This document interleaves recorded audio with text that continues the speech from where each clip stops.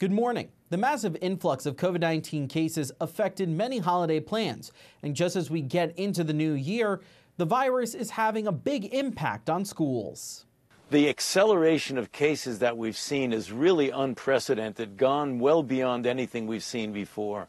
White House Chief Medical Advisor Dr. Anthony Fauci told ABC's This Week vaccination is the best way to combat the Omicron variant. When Omicron comes down to a low level, we keep it down at a low level enough that it doesn't disrupt our society, our economy, our way of life. But just as millions of kids are ready to go back to the classroom, COVID-19 is impacting school districts across the country. But I still believe very firmly and very passionately, not only as an educator but as a parent, that our students belong in the classroom and we can do it safely. On CBS's Face the Nation, Education Secretary Miguel Cardona said the administration will continue to support in-person learning despite the latest CDC data showing a jump in child hospitalizations due to COVID-19. We do believe our schools can remain open.